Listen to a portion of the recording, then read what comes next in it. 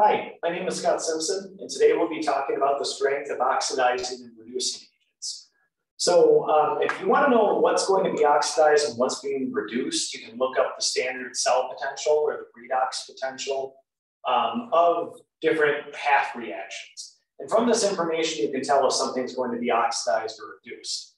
A lot of issues that stem from this are the use of the words oxidizing agent, the thing that will be reduced, and reduction agent, the thing that will be oxidized. So today we're going to talk about how to go through that process, utilize those standard reduction potentials to figure out what will be oxidized and what will be reduced. Okay, so the more positive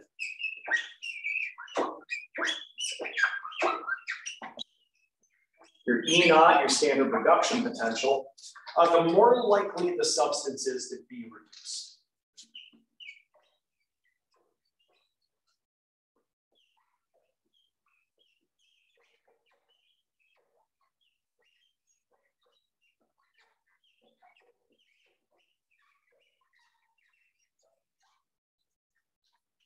Okay, the substance that is being reduced is the oxidizing agent.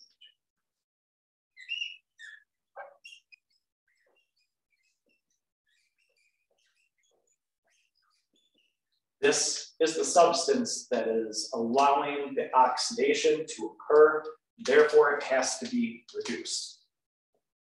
The opposite is true for a reduction agent. The more negative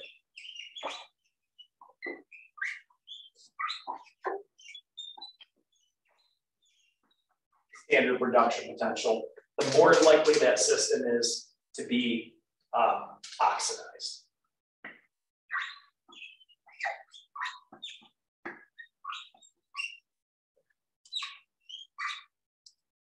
Substance is oxidized.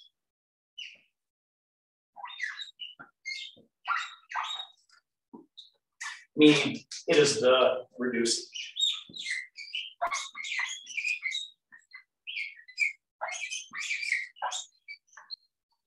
Little squeaky noise is all good. Okay, so let's look at an example of this. Example. I'm gonna move a little bit lower because again, that thing's in the way. Let's say we look at the two half reactions that we have here.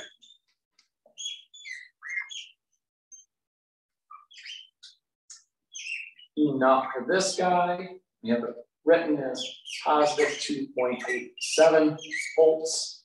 And then we have, let's look at lithium.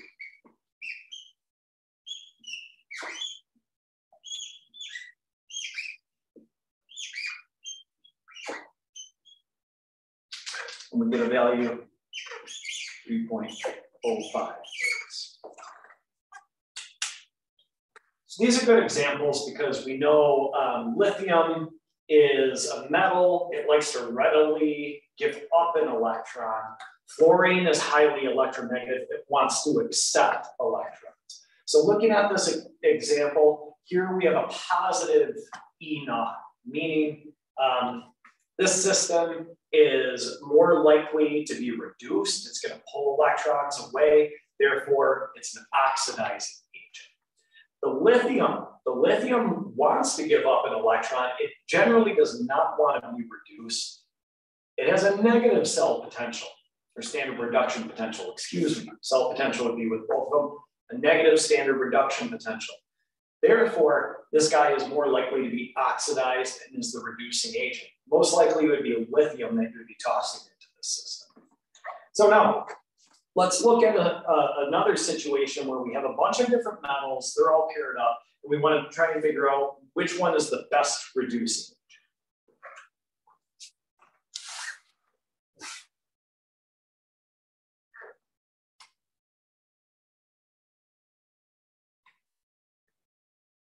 Okay, so example, which metal is the best oxidizing agent?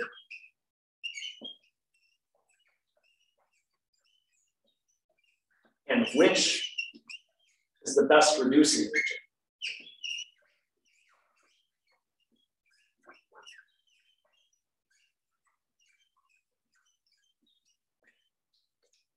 We have nickel solid. We have zinc solid. And we have copper solid. Okay. So what we're going to do next is we're going to take a look at the standard reduction potentials of each of these different metals. We got nickel 2+, the electrons going to nickel solid. In that case, E0 is equal to negative 0.287 volts. Marker's not doing. Then we have zinc 2+. 2 electrons gets us zinc solid.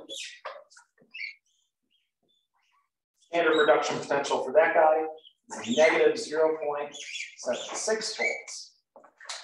And finally, we have our copper. 2 electrons, so zinc solid. E0 in this case is positive 0.34 volts. All right, so now we have the standard reduction potentials of each of these substances, and we have to look at them and we have to decide which one is most likely to be oxidized, which one's most likely to be reduced. Given the signs of each of these and their magnitudes, we can say these are the max and min. So these are most likely going to be involved. Remember, the more positive, the more likely to be reduced. So this will be reduced, or is the best system to be reduced, which means it's the best oxidizing.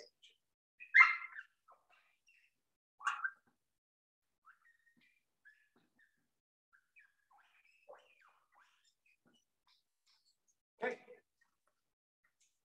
Now, the most negative value. This is the one that is most likely to be oxidized and therefore is the best reducing agent.